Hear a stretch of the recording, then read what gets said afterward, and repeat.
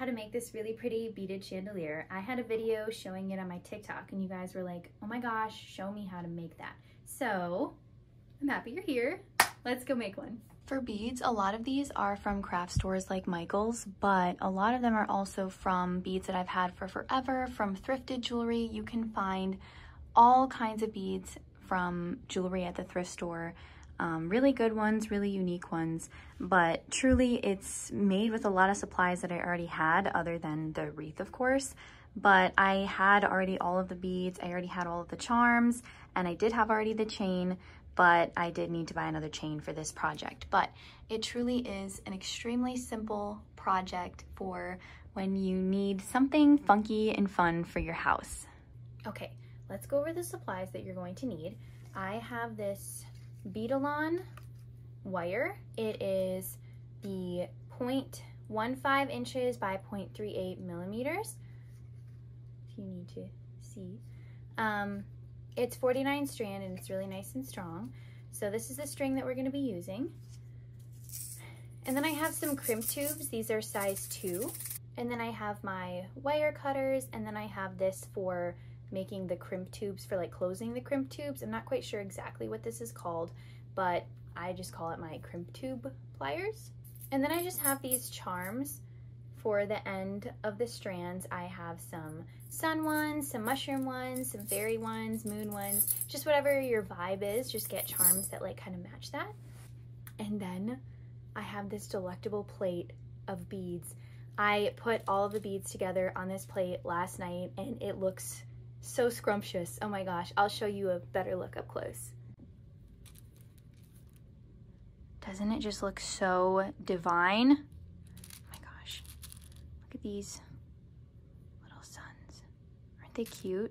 This big seashell, just like a bunch of like random, eclectic, colorful beads I have here. I got a strawberry in here somewhere. So cute. So yeah, just collect a bunch of glass and, you know, ceramic, wooden, any kind of, just a bunch of beads, and you should be good.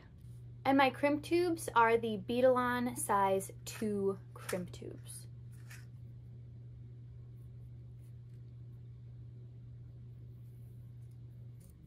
Okay, so now I'm going to show you how to put the string on the wreath, and I think it's easier to show you up close. So basically what I'm going to do is find a spot on the wreath, put my string on it like that, and I have it just laying in there, and now I'm going to string on my itty bitty crimp tube. Okay,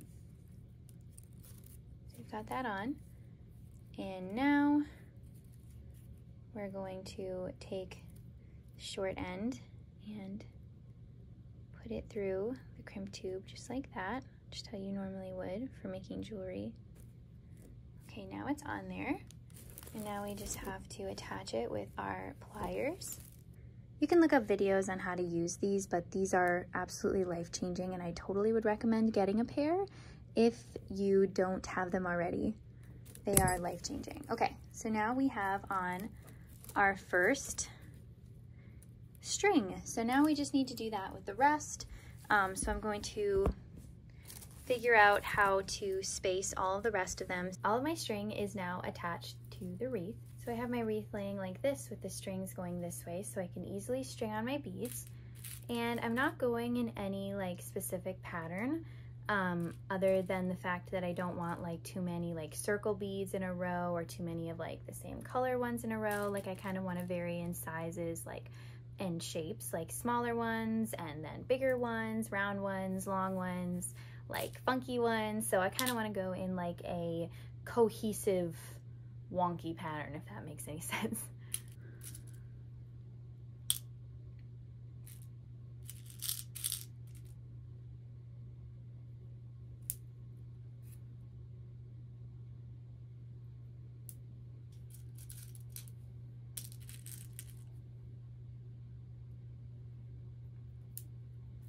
I'm done with the first strand, so now I'm going to attach my charm to the end.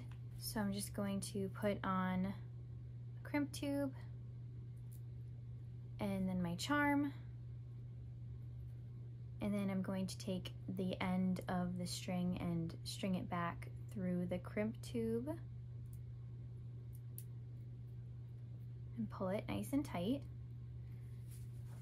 And then I'm going to take my pliers and I'm going to close the jump ring. And then I'm going to take the excess wire and just string it right back through the beads. Now that this one's done, I'm gonna keep going and do the rest. Micheals didn't have the same chain that I used last time, and what I did last time is I attached the chain to these 3 spots on the wreath that they have it like wrapped, and I'm not sure if these are going to be big enough to wrap around that, so I also bought some heavy duty jump rings just in case. So now I'm just going to measure out a bit of the chain, and I think this is enough, and I have my pliers here, and I'm just going to break away the ring and then close it back up. Okay, so now I have about this much chain, and now I am going to make sure that it's, yeah, that looks good. And now I'm going to measure 3 more of exactly the same, exactly. You want the links to be, if you even have to count them, you want them to be exactly the same. So you're gonna measure out 3 chains of the exact same length. Okay, so now I have all 3 of my chains cut. I'm just holding them up together to make sure that they're all the same length. I tried to fit these and I think they go through the wreath just fine, so I don't really need the jump rings after all. I just have to hook the chain link onto the wreath, and if I even have to remove the link and put it on that way, because it's a little bit tricky at times, and if you have to use your pliers, that's fine too. Okay, and now this one's on, so I'm just going to hook the rest of my chain onto this link right here, and then I'm just going to close the ring. And ideally you are going to, like the first time I made this, you're gonna have bigger chain links, but this is all they had, so it's working just fine. Now we have the first one attached, and we need to move on to the second one. Let's rotate the wreath. This one looks like it might be easier, I'm thinking.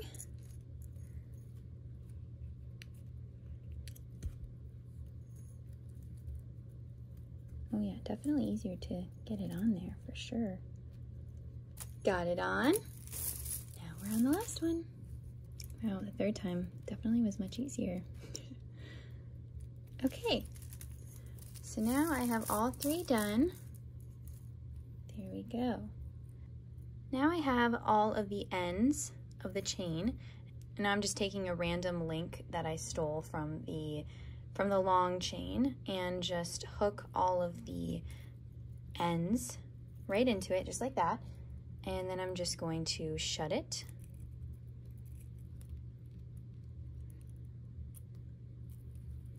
There we go. So now all of them are connected to this chain here. Now this part is definitely up to you with how long you want your chain. Like if you want your chandelier to be hanging fairly low, or if you want it to hang very high. So just get an amount of chain that you want, and I'll show you how to attach it. So now I have my long chain that I just cut here, and I have the chain open. So now I'm just going to put it through that one and close it.